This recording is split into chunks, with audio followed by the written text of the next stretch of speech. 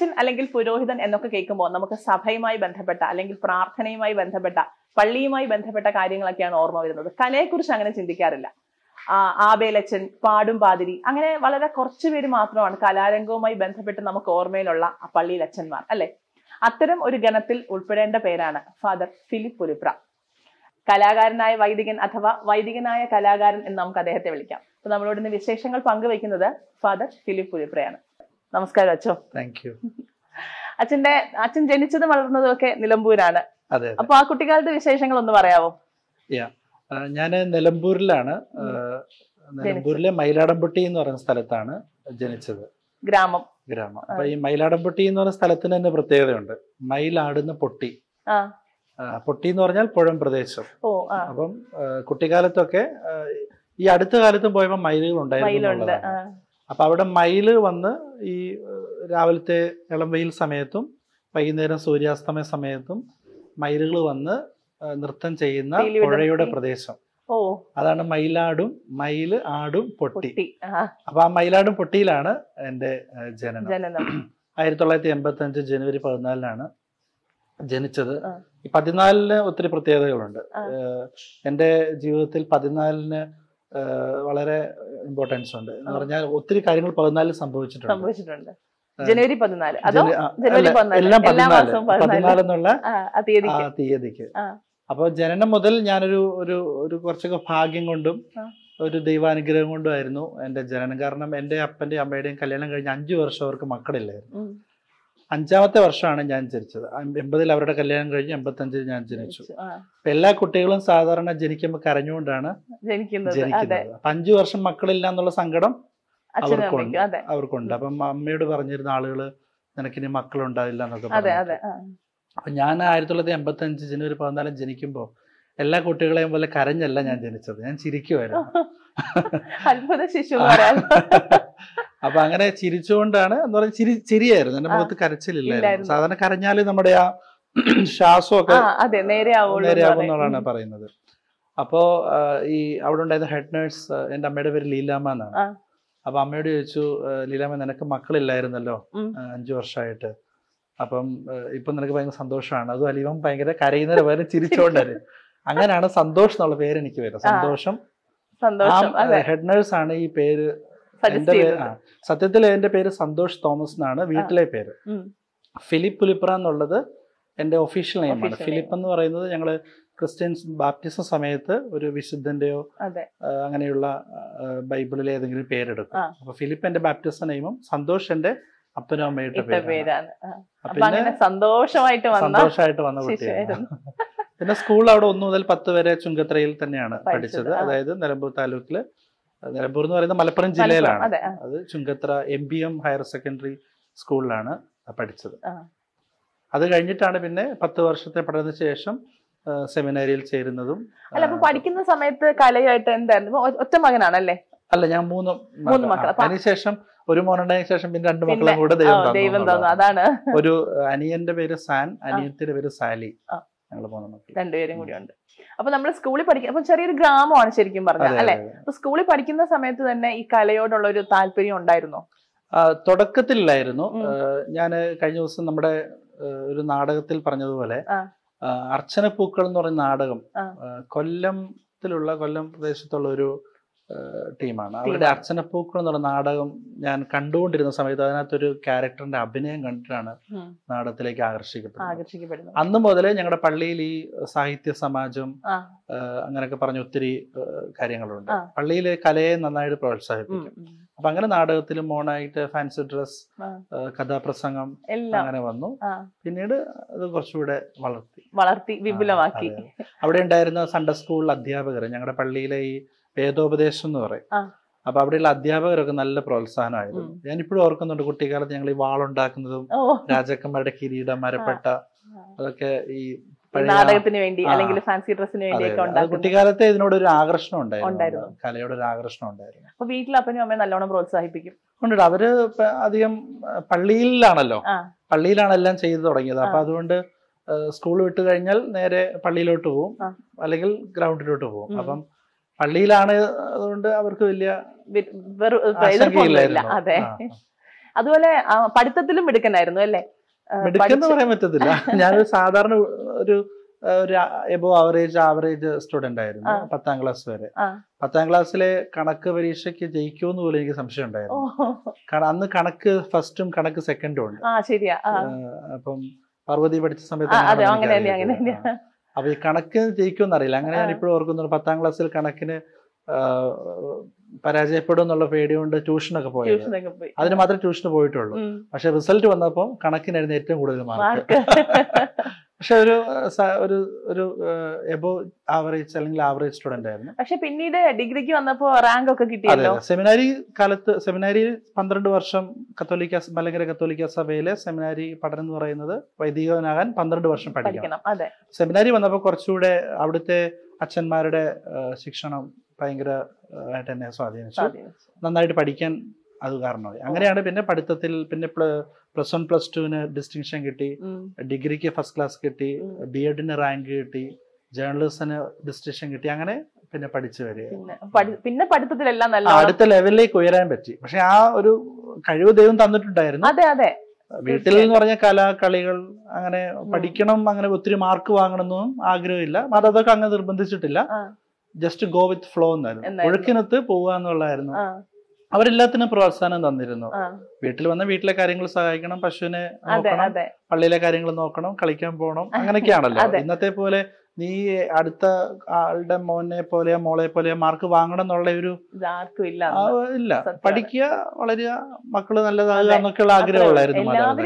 എല്ലാവരും കളിക്കും, നമ്മൾ അതിന്റെ കൂടെ പോകാന്നുള്ളത്. അതിനൊക്കെ ആ കാലത്തൊക്കെ ഉണ്ടായിരുന്ന എത്രയോ ആളുകൾക്ക് നല്ല രീതിയിൽ വന്നിട്ടുണ്ട്. ഈ കാലത്തുള്ളവരുണ്ട്. എന്നാലും ഒരു പരിധിയിൽ കൂടുതൽ മാതാപിതാക്കളെ കുട്ടികളെ ഒത്തിരി പ്രഷറൈസ് ചെയ്യാതിരിക്കുന്നതാണ് നല്ലതെന്ന് തോന്നുന്നു. അപ്പൊ അതുകൊണ്ട് എനിക്കൊരു ഒഴുക്കായിരുന്നു എന്റെ ജീവിതം. അതിന്റെ കൂടെ ഭാഗ്യവും ദൈവാനുഗ്രഹവും ഉണ്ടായിരുന്നു എന്ന് പറഞ്ഞാൽ എല്ലാം തികഞ്ഞാനായിട്ടില്ല. അവസാനം വരെ ജീവിതം നമ്മൾ വളർന്നുകൊണ്ടിരിക്കുകയാണ്. അല്ല, ദൈവാനുഗ്രഹം എന്ന് പറഞ്ഞത് സത്യം തന്നെയാണ്. കാരണം ജനിച്ചപ്പോ തൊട്ട് ആ ഒരു അനുഗ്രഹങ്ങൾ ഇങ്ങനെ കാണുന്നുണ്ടല്ലോ. അതായിട്ട് അപ്പൊ ഈ 10ാം ക്ലാസ് കഴിഞ്ഞിട്ടല്ലേ സെമിനാരി ചെയ്തത് അല്ലേ? അപ്പൊ അത് ആരുടെ ആഗ്രഹമായിരുന്നു? വീട്ടുകാരുടെ ആണോ അതോ അച്ഛന്റെ തന്നെ ഇഷ്ടം? അല്ല, എന്റെ തന്നെ ആഗ്രഹമായിരുന്നു. ഞാൻ പോകുന്നു എന്ന് പറഞ്ഞു കഴിഞ്ഞപ്പോ എന്നോട് ഞാൻ ഇപ്പോഴും ഓർക്കുന്നു, അമ്മി നമ്മൾ ഈ പശുവിന് പുല്ലരിയാൻ പോകും. നാട്ടിലെ പുല്ല് അരിഞ്ഞിട്ടാണല്ലോ പശുവിനെ കൊടുക്കുന്നത്. ഏതെങ്കിലും പുല്ലുള്ള സ്ഥലത്ത് പോയി അരി. അപ്പം അമ്മ എന്നെ ഒരു ദിവസം പുല്ല് അരിയാൻ വേണ്ടി കൂടെ കൊണ്ടുപോയി. അമ്മയുടെ ഉദ്ദേശം ഞാൻ പുല്ലരിയാൻ സഹായിക്കണം എന്നുള്ളതല്ലായിരുന്നു, വേറെന്തോ കാര്യത്തിനായിരുന്നു. അപ്പൊ പോകുന്ന വഴിക്ക് അമ്മ എന്നോട് ചോദിക്കുന്ന ആരെങ്കിലും എപ്പോഴും എന്റെ മനസ്സിലുണ്ട്, നീ അച്ഛനാകാൻ പോവാണ്ടോടാന്ന് ചോദിച്ചു. അപ്പൊ ഞാൻ പറഞ്ഞ ഞാൻ പോവാന്ന് പറഞ്ഞു. ഞാൻ അമ്മയൊന്നും മിണ്ടിയില്ല. അത്രേ ഉള്ളൂ. അവരുടെ ചോദ്യം ഉള്ളായിരുന്നു. പോണ്ടെന്നോ അല്ലെങ്കിൽ ഞാൻ മൂത്ത മകനാ പോയാൽ ഞങ്ങളുടെ കാര്യം എങ്ങനെയാണെന്നൊന്നും ചിന്തിച്ചില്ല, ചോദിച്ചില്ല. അതൊരു വലിയ പ്രോത്സാഹനമായിരുന്നു. രണ്ടാമത്തേത്, ഞങ്ങളുടെ നാട്ടില് ഈ ഞാൻ പറഞ്ഞത് മയിലാടംപൊട്ടി പള്ളി, Saint George Malankara Catholic church, അവിടെ ജോഷുവ എന്ന് പറഞ്ഞ അച്ഛനുണ്ടായിരുന്നു. അച്ഛൻ ഇപ്പൊ തിരുവനന്തപുരത്ത് സ്നേഹവീടെന്ന് പറഞ്ഞിട്ട് ഒരു സ്ഥാപനം നടത്തുകയാണ്, ജോഷുവ കന്നിയിലേത്ത്. അപ്പൊ അച്ഛൻ ഞങ്ങളുടെ പള്ളിയിൽ ഒരു 5-5.5 വർഷം ഉണ്ടായിരുന്നു. ഞങ്ങളൊന്നും കുട്ടികളാണ്. അച്ഛൻ എന്ന് പറയുമ്പോൾ ഒരു എല്ലാത്തരം കലയുടെ മേഖലയിൽ അല്ല, റോഡ് വെട്ടാൻ ഒരാളെ ഹോസ്പിറ്റലിൽ കൊണ്ടുപോകണം, അങ്ങനെ പള്ളിയിലെ കാര്യങ്ങൾക്കും എല്ലാം വളരെ നല്ല രീതിയിൽ ചെയ്തു. അപ്പൊ അച്ഛനെ കണ്ടപ്പോൾ എനിക്ക് അച്ഛനെ പോലെ ആകണം എന്നുള്ളൊരു ആഗ്രഹം ഉണ്ടായിരുന്നു. അതാണ് സത്യത്തിൽ ആദ്യത്തെ ഒരു വിത്ത്. അച്ഛനാകണം എന്നുള്ള ആഗ്രഹം വന്നത് ഈ ജോഷുവ അച്ഛനെ കണ്ടിട്ടാണ്. ഇപ്പോഴും അച്ഛനോടുള്ള ബന്ധം എനിക്കുണ്ട്. അതെ, ഒരു ഗുരുസ്ഥാനിയൻ പോലെയാണ് ജോഷുവ അച്ഛനെ. ഞങ്ങൾ അങ്ങനെയാണ് എനിക്ക് അച്ഛനാകാൻ ആഗ്രഹം വന്നത്. ആരുടെ നിർബന്ധം അല്ല. അപ്പൊ അങ്ങനെ ആഗ്രഹം വന്നിട്ട് ആദ്യം ചെയ്തത് എന്താണ്? ആരോടാണ് ആദ്യം ഇത് പറയുന്നത്? ഈ പള്ളിയിലെ അച്ഛനോട് തന്നെയാണ്. ഇങ്ങനെ ഒരു ആഗ്രഹം ഉണ്ടെന്ന് പറയുന്നു. അപ്പൊ അങ്ങനെ സുൽത്താൻ ബത്തേരിയില് വയനാട്ടില് ഒരു ട്രെയിനിങ് ക്ലാസ് ഉണ്ട്. അപ്പൊ അവിടെ പോയി നമ്മളൊരു 10 ദിവസം ഇതെല്ലാം കം ആൻഡ് സി പ്രോഗ്രാം എന്ന് പറയും. Come and C. അപ്പൊ ഇത് നമുക്ക് പറ്റുമെന്ന് അറിയാൻ വേണ്ടി അപ്പൊ അവിടെ പോയി എന്താണ് ഈ സെമിനാരി, അവിടുത്തെ കാര്യങ്ങൾ എങ്ങനെയാണ്, അവിടുത്തെ ചിട്ട ഒക്കെ കാര്യങ്ങൾ എങ്ങനെയാണ്, അത് മനസ്സിലാക്കി വന്നു കഴിഞ്ഞപ്പോ എനിക്ക് ഇഷ്ടമായിരുന്നു. പക്ഷെ ഞാനൊരു കാര്യം കൂടെ ചെയ്തു. പോയപ്പോ എന്റെ കൂട്ടുകാരനെയും കൂടെ കൊണ്ടുപോയത് സെമിനാരി ചേരാൻ വേണ്ടി. അപ്പൊ പോയപ്പോ ഞങ്ങൾ കുറെ കുട്ടികളുണ്ട്. അപ്പൊ അതിനകത്ത് എനിക്ക് ഇഷ്ടമുള്ള ഒരു കൂട്ടുകാരുണ്ട്. അതിന്റെ പേര് ഷിജു തോമസ് എന്നായിരുന്നു. ഷിജു തോമസ് എന്റെ പോലെ തന്നെ ആയിരുന്നു. അപ്പൊ പോകുന്നതിന് 2 ദിവസം മുമ്പ് ഞാൻ ചോദിച്ചു, നീ സെമിനാരി വരുന്നുണ്ടോ? അപ്പൊ അവൻ പറഞ്ഞു, അച്ഛനോട് ചോദിച്ചിട്ട് പറയാം. അപ്പൊ അവന്റെ ഫാദറിനോട് ചോദിച്ചു, പോയിക്കോളാൻ പറഞ്ഞു. അങ്ങനെ അവനെയും കൂടെ കൂട്ടിയാണ് ഞാൻ പോകുന്നത്. പക്ഷെ അവന്റെ മനസ്സിൽ അന്നേരം അങ്ങനെ ആഗ്രഹം ഉണ്ടോന്ന് എനിക്കറിയില്ല. അങ്ങനെ ഞങ്ങൾ ഒരുമിച്ച് സെമിനാരി ചേർന്നു. 12 വർഷം പൂർത്തിയാക്കി. ഇപ്പൊ ഷിജു തോമസ് പാരീസില് ഫ്രഞ്ചില് കാനൻലോയ് PhD ചെയ്യാണ്. അപ്പൊ അദ്ദേഹം അച്ഛനായി. അച്ഛനായി മാത്രമല്ല, ഞാൻ പറയാം എന്നേക്കാൾ പ്രഗത്ഭനായ ഒരു വൈദികനായി എന്നുള്ളതാണ്. അത് മാത്രമല്ല ഫ്രഞ്ചിൽ PhD, നമ്മുടെ നാട്ടിൻ പുറന്ന ഒരാള് ഫ്രഞ്ച് ഭാഷ പഠിച്ച് ഫ്രഞ്ചിൽ കാനലോയി PhD ചെയ്യുന്നത് ഞങ്ങളുടെ മലങ്കര കത്തോലിക്ക സഭയിലെ വളരെ കുറച്ച് അച്ഛന്മാർ മാത്രം. അതിലൊരാള് പീറ്റർ തോപ്പിൽ എന്നാണ് അച്ഛന്റെ ഒഫീഷ്യൽ പേര്. അപ്പൊ അദ്ദേഹത്തിന് ദൈവവിളി ഉണ്ടാകാൻ ഒരു നിമിത്തമായിരുന്നു ഞാൻ വിചാരിക്കുന്നു. ഷിജിന്റെ ഉള്ളിൽ അങ്ങനെ ആഗ്രഹം ഉണ്ടെന്ന് എനിക്കറിയില്ല. പക്ഷെ ഞാൻ ഇപ്പോഴും ഓർക്കുന്നു, ഒരു കല്യാണ വീടിന്റെ തലേ ദിവസം കല്യാണ പിറ്റേന്ന് പറഞ്ഞിട്ട് നമ്മുടെ നാട്ടിലൊക്കെ, അപ്പൊ ആ വീടിന്റെ ടെറസിൽ ഇരുന്നാണ് ഞാൻ ആ ചോദ്യം ചോദിക്കുന്നത്, ഈ വരുന്നോന്ന്. അന്നേരം കൂടെ അതിനകത്തൊരു നാടകീയതയുണ്ട്. അപ്പൊ എന്റെ ജനനത്തിലൊരു നാടകീയതയുണ്ട്, ഇവിടെ ഒരു നാടകീയത. അതെ, തീർച്ചയായും. പിന്നെ ഈ 12 വർഷം സെമിനാരി പഠിച്ചു എന്ന് പറഞ്ഞു.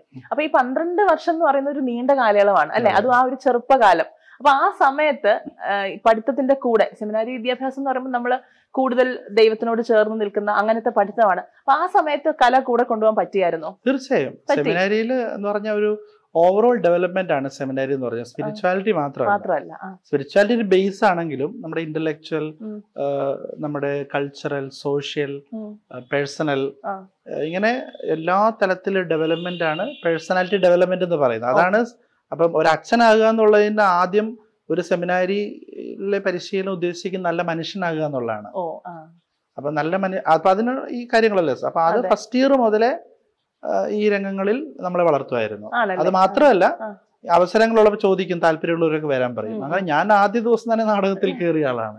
ഫസ്റ്റ് ഇയറിൽ ഷാജി മാടക്കര എന്ന് പറയും, വയനാട്ടിലുള്ള ഷാജി മാടക്കര എന്ന് പറഞ്ഞൊരു നടനും നാടക സംവിധായകനും നാടക രചയിതാവുമാണ്. അദ്ദേഹത്തിന്റെ നാടകത്തിൽ ഞാൻ അന്ന് മുതൽ അഭിനയിച്ചുകൊണ്ടിരുന്നു. അന്ന് ഒരു തോമസ് തടത്തിൽ എന്ന് പറഞ്ഞ ഒരു അച്ഛനുണ്ടായിരുന്നു. അച്ഛൻ നാടകം എഴുതും, ഷാജി മാടക്കര സംവിധാനം ചെയ്യും, ഞങ്ങളെല്ലാം കൂടെ അഭിനയിക്കും.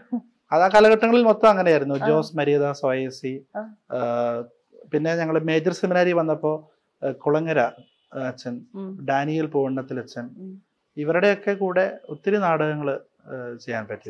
എന്റെ കൂടെ പഠിച്ചവരെല്ലാം ആ രംഗത്തിലൂടെ പല രീതിയിൽ പ്രാഗൽഭ്യം തെളിയിച്ചവരാണ്. അപ്പൊ സെമിനാരിയിൽ നാടകത്തിനും കലയ്ക്കും സാഹിത്യ മേഖലകൾക്ക് എല്ലാത്തിനും നല്ല പ്രോത്സാഹനം ഉണ്ടായിരുന്നു.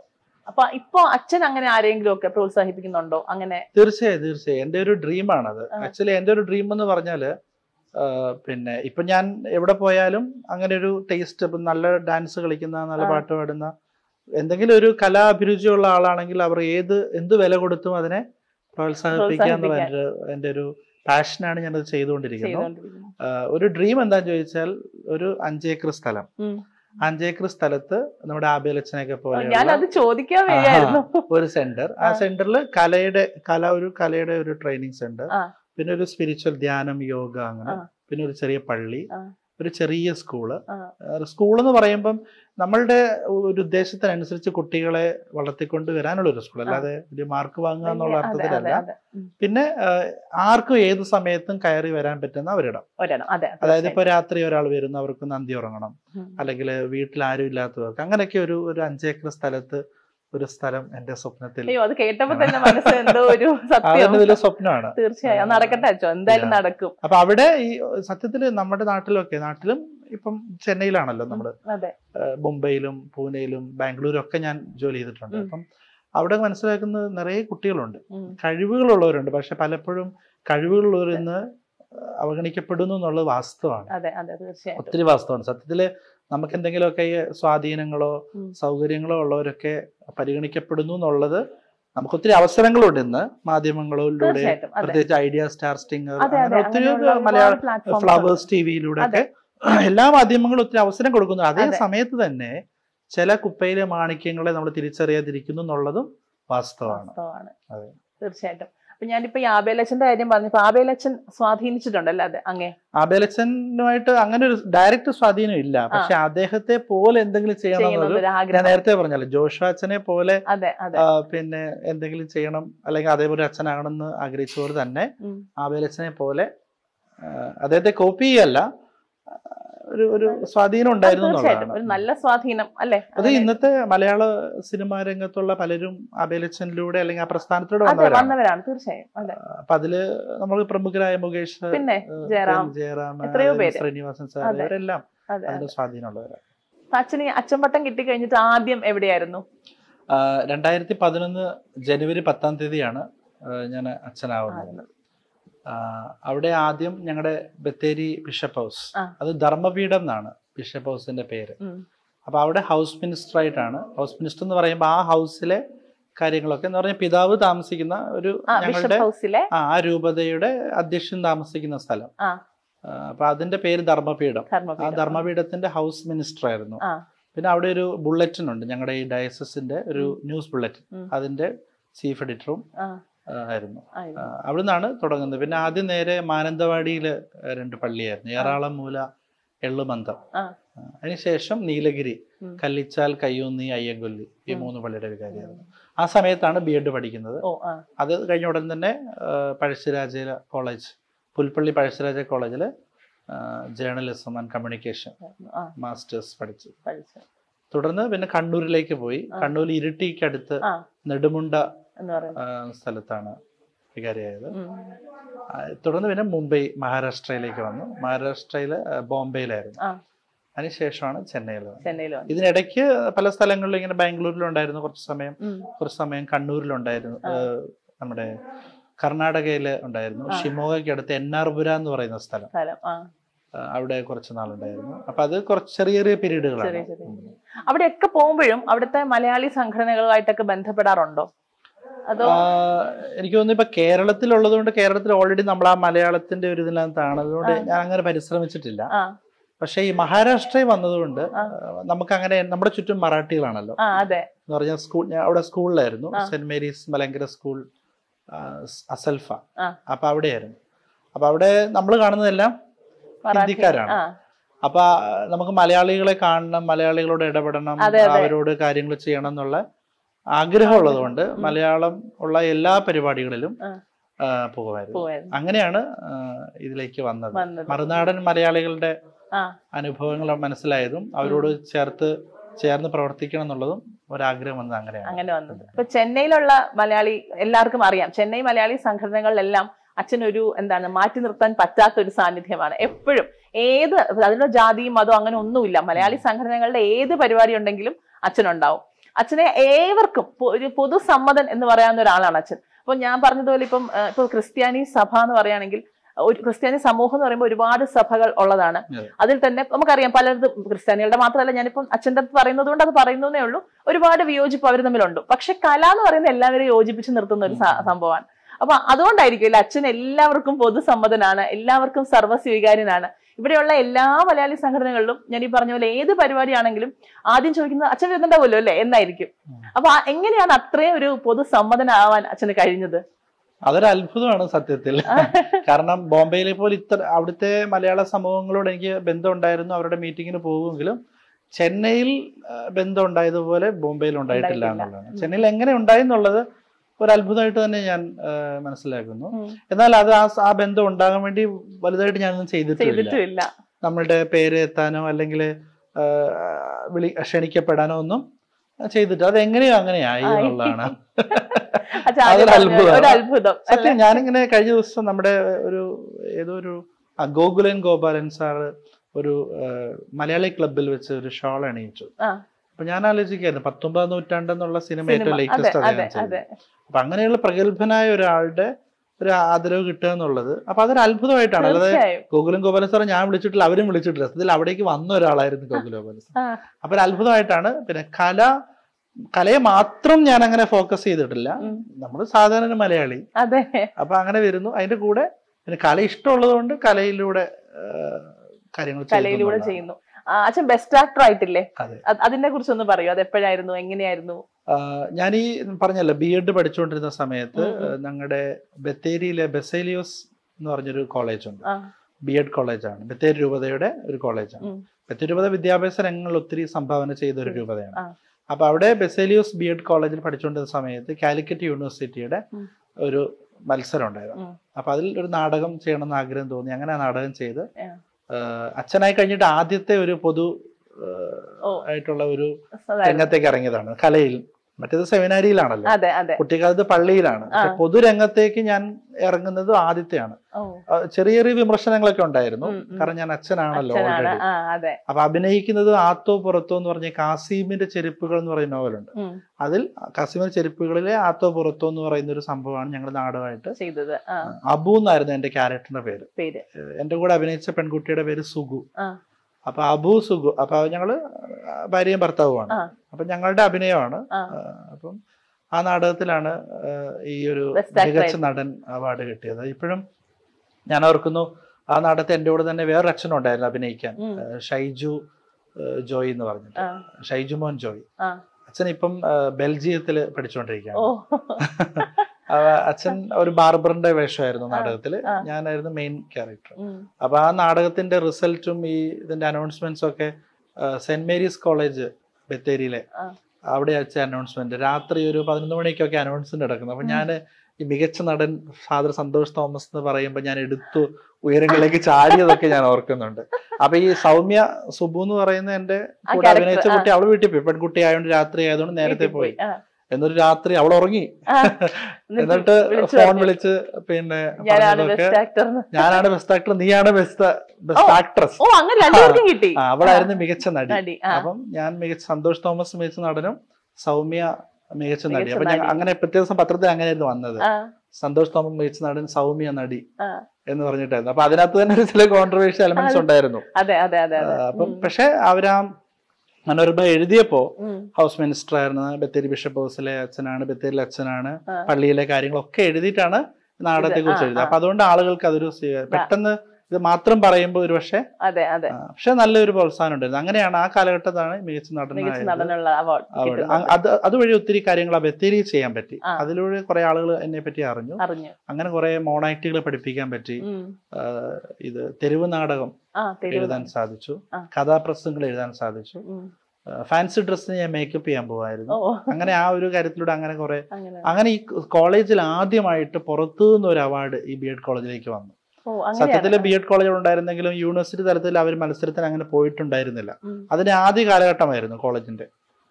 അങ്ങനെ ഞങ്ങളിലൂടെയാണ് യൂണിവേഴ്സിറ്റിയുടെ പേരിൽ ഒരു അംഗീകാരം കോളേജിനെ തേടിയെത്തുന്നത്. അത് ഏറ്റവും കൂടുതൽ സന്തോഷം. അതിന് ട്രോഫി, മികച്ച നടൻ എന്നുള്ള ആ ട്രോഫി ഒരു അനുമോദന സമ്മേളനത്തിൽ എനിക്ക് തരുന്നത് ബത്തേരി രൂപതയിലെ എന്റെ ബിഷപ്പ്, ഞങ്ങളുടെ ബിഷപ്പ് ഈ തോമസ് തിരുമേനിയാണ് ആ ട്രോഫി നൽകിയത്.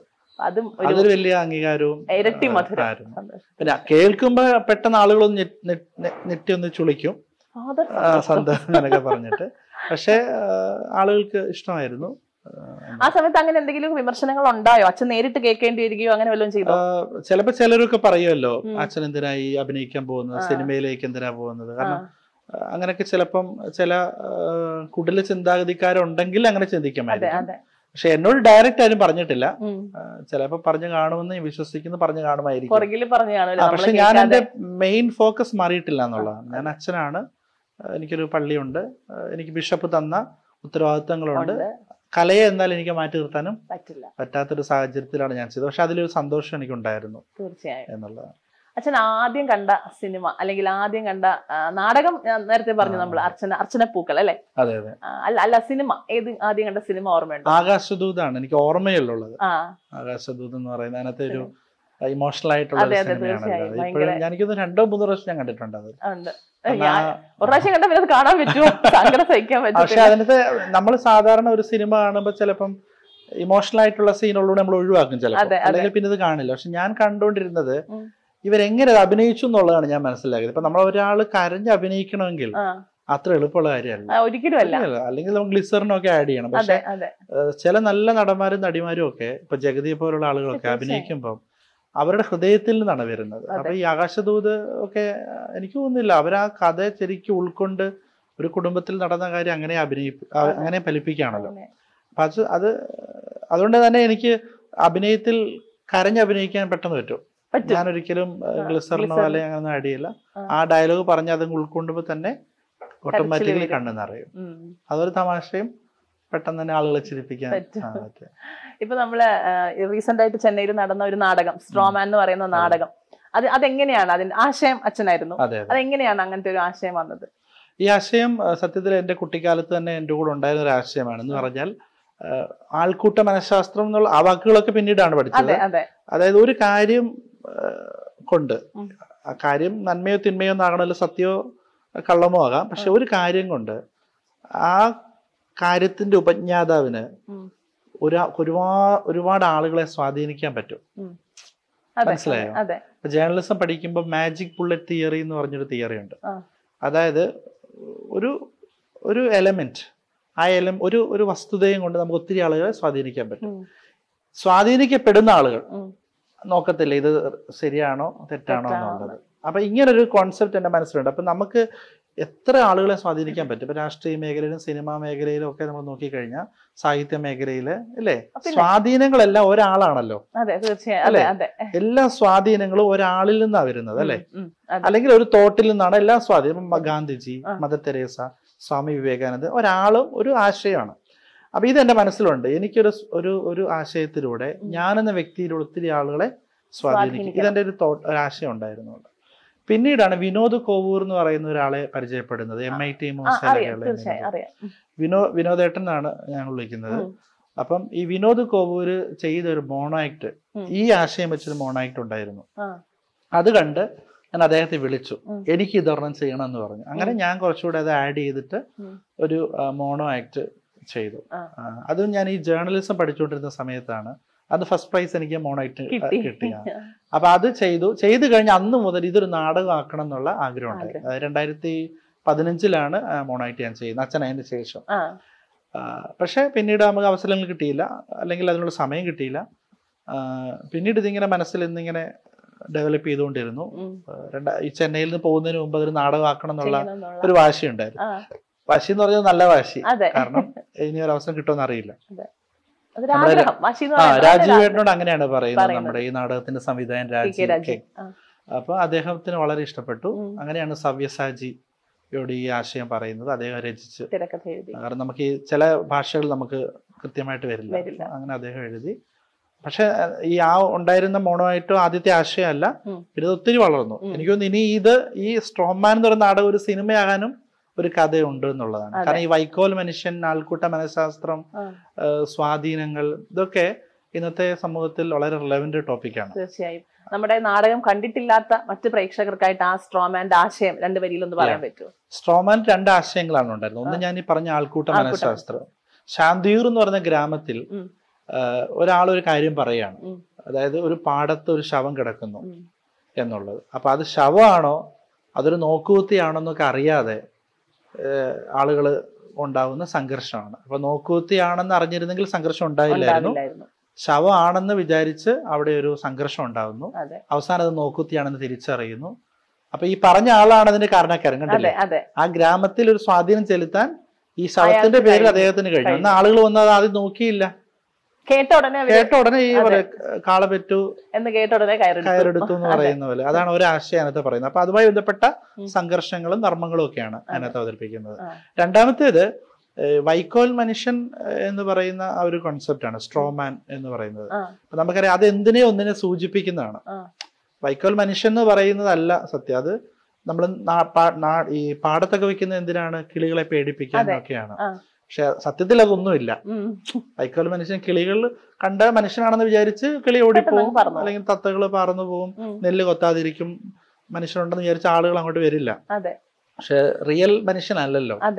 അപ്പം ഈ റിയാലിറ്റി തിരിച്ചറിയാന്നുള്ളതാണ് നമ്മൾ ചെയ്യേണ്ടത്. ഇന്നത്തെ സമൂഹത്തില് ചില എലമെന്റ് റിയൽ ആണെന്ന് പറഞ്ഞ് നമ്മുടെ മുമ്പിൽ വരികയും റിയൽ അല്ലാതിരിക്കുകയും ചെയ്യുന്ന ഒരു കോൺട്രഡിക്ഷൻ ഉണ്ട്. മനസ്സിലായല്ലോ. പാർവതിക്ക് അങ്ങനത്തെ അനുഭവങ്ങൾ ഉണ്ടായിട്ടുള്ളത്. അതായത് നമ്മൾ ചിലപ്പം സത്യമാണെന്ന് വിചാരിക്കും, പക്ഷെ അതൊന്നും ഉണ്ടാവില്ല. അപ്പൊ ഈ 2 സംഘർഷം, ഒന്ന് ഈ ആൾക്കൂട്ട മനഃശാസ്ത്രം കൊണ്ടുണ്ടാവുന്ന ഒരു സംഘർഷം, ഒരു ക്രൗഡ് പുള്ളിങ് എലമെന്റ്, അതിലുണ്ടാകുന്ന സംഘർഷം ശാന്തിയൂർ ഗ്രാമത്തിൽ. രണ്ടാമത് സത്യമല്ലാത്ത ഒരു കാര്യം കൊണ്ട് ഗ്രാമത്തിൽ ഉണ്ടാകുന്ന സംഘർഷം. അപ്പൊ ഞാൻ പറഞ്ഞു വെക്കുന്നത്, നമ്മള് കാര്യങ്ങളെ കൃത്യമായി എന്താണെന്ന് തിരിച്ചറിഞ്ഞിട്ട് പ്രവർത്തിക്കുക എന്നുള്ള, എടുത്തുചാടി പ്രവർത്തിക്കാതെ. നമ്മൾ പലപ്പോഴും പല എഴുത്തുകാരും പറയാറുണ്ട്, അധികം സന്തോഷമുള്ളപ്പോഴും അധികം ദുഃഖമുള്ളപ്പോഴും തീരുമാനങ്ങൾ എടുക്കരുത്. അപ്പൊ അത് നമുക്കുള്ളിൽ ഈശ്വരൻ ഒരു എലമെന്റ് നൽകിയിട്ടുണ്ട്, ഡിസ്ക്രിഷൻ പവർ, വിവേകം എന്നൊക്കെ പറയുന്നത്. അത് ഉപയോഗിക്കാൻ ഇന്നത്തെ സമൂഹത്തിൽ അത് വളരെ നമുക്കെല്ലാവർക്കും നമ്മൾ പലപ്പോഴും പ്രശ്നത്തിൽ ചെന്ന് ചാടുന്ന അവിടെയാണ്. ശരിയാണ്, ഒരു വിവേചന അധികാരം നമുക്ക് കൃത്യമായിട്ടില്ലാത്തത്. അത് നമ്മൾ ഉപയോഗിച്ച സത്യത്തിൽ മനുഷ്യനാണ് എന്തോ ഒരു ബുദ്ധിയിൽ പല കാര്യങ്ങളും ചെയ്യാൻ സാധിക്കും.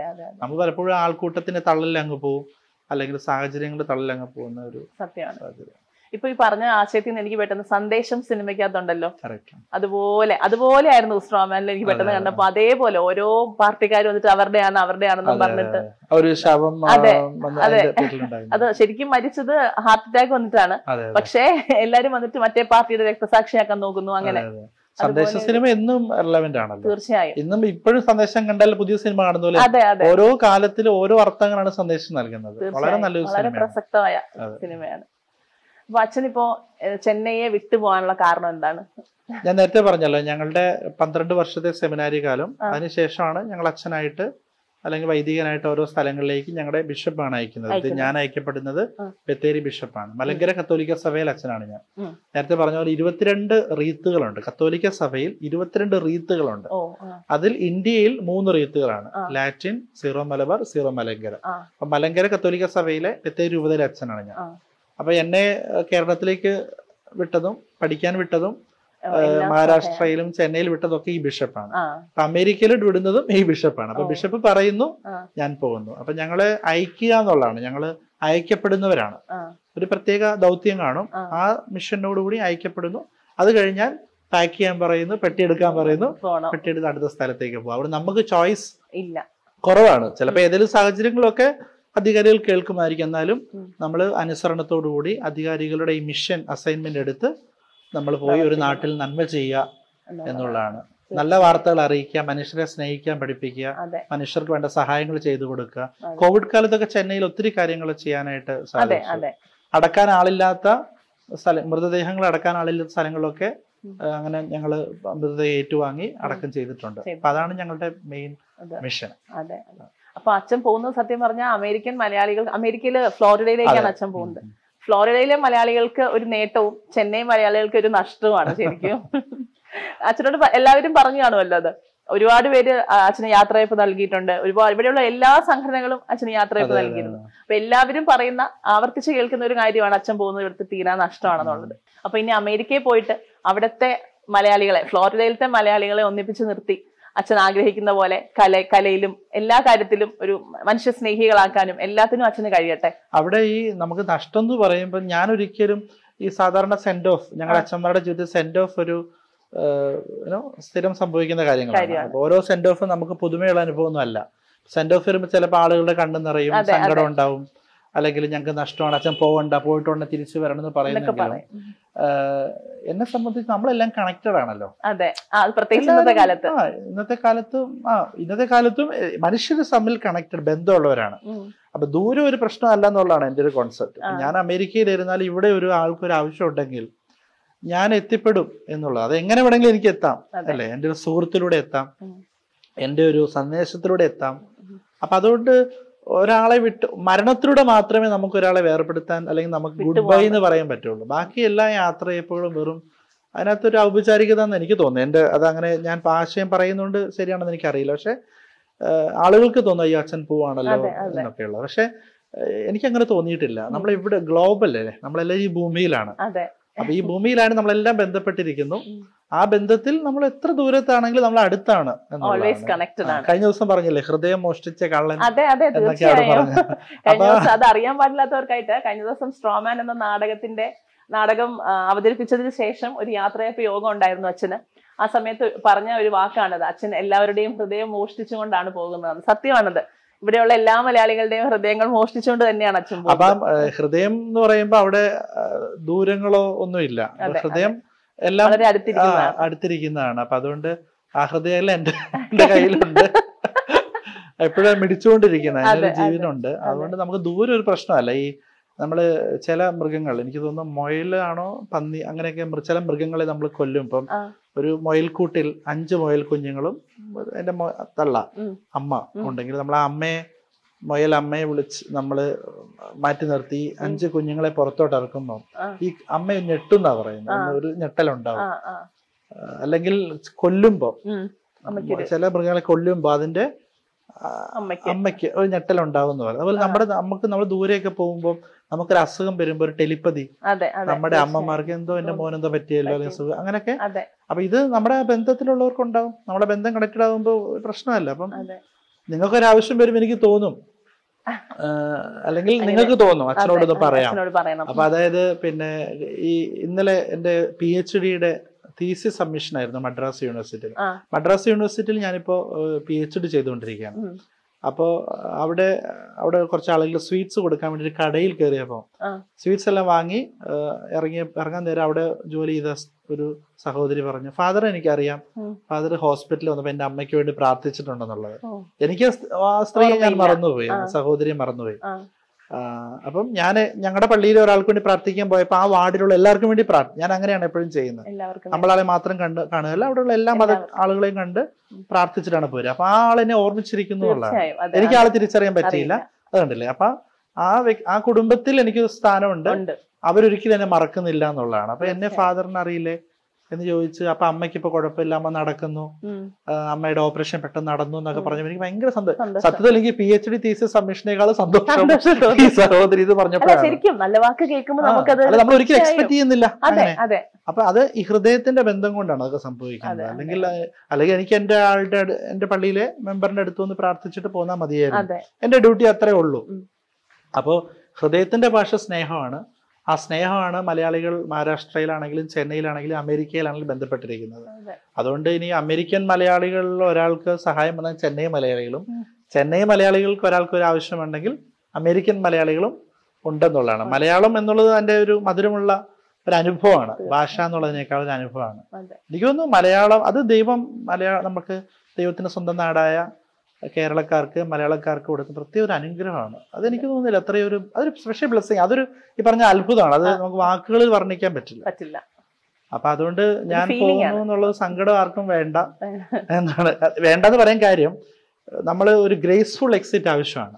നമ്മൾ ഒരാളെ യാത്രയാക്കുമ്പോൾ സന്തോഷത്തോടെ യാത്രയാക്കുക. കുട്ടികളെയൊക്കെ ദൂരദേശത്ത് പഠിക്കാൻ വിടുമ്പോൾ നമ്മൾ സന്തോഷം പോയി ബ്ലെസ്സിങ് കൊടുത്ത് വിടണം. അല്ലാതെ കരഞ്ഞ് നിലവിളിച്ച് വിടുന്നതിനകത്ത് ഒരർത്ഥമില്ല. അർത്ഥമില്ല എന്നുള്ളത് മനസ്സിന്റെ ഒരു ഭാവമായിരിക്കും. പക്ഷേ അതിനേക്കാൾ ഒരു എനർജിയാണ് ഈ സന്തോഷം, ഒരു ചിരി, മുഖത്തെ പ്രസന്നത കൊടുക്കുന്നത്. അപ്പൊ എന്നെ നിങ്ങൾ ഗ്രേസ്ഫുൾ ആയിട്ട് എക്സിറ്റ് ചെയ്യണം.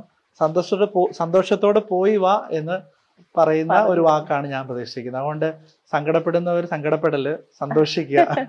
എന്റെ പേര് പോലെ തന്നെ ഞാൻ ചിരിച്ചുകൊണ്ടാണ് ഈ ഭൂമിയിലോട്ട് വന്നത്. എപ്പോഴും ചിരിച്ചുകൊണ്ട് തന്നെ ഒരു മരിച്ചിങ്ങനെ കിടക്കുമ്പോ ചിരിച്ച മുഖത്തോടെ കിടക്കാനാണ് ഞാൻ ആഗ്രഹിക്കുന്നത്. ഏതായാലും അച്ഛൻ ഇവിടുന്ന് ഫ്ലോറിഡയിലേക്ക് പോകുന്നതും അതുപോലെ തന്നെ സന്തോഷമായിട്ട് പോട്ടെ. അച്ഛൻ ഒരു ഗ്രേസ്ഫുൾ എക്സിറ്റ് തന്നെ നടത്തട്ടെ. അച്ഛൻ പറഞ്ഞ ആഗ്രഹം അത് എന്റെ മനസ്സിൽ അങ്ങനെ പച്ച പിടിച്ച് നിൽക്കുന്നു. 5 ഏക്കർ സ്ഥലത്തുള്ള അങ്ങനെ ഒരു സംഭവം ഉണ്ടാവണം, എന്തായാലും ഉണ്ടാവണം. അപ്പൊ അത് വന്ന് കാണാനുള്ള ഒരു ഭാഗ്യം എനിക്കും ഉണ്ടാവട്ടെ എന്ന് ഞാൻ പ്രാർത്ഥിക്കുകയാണ്.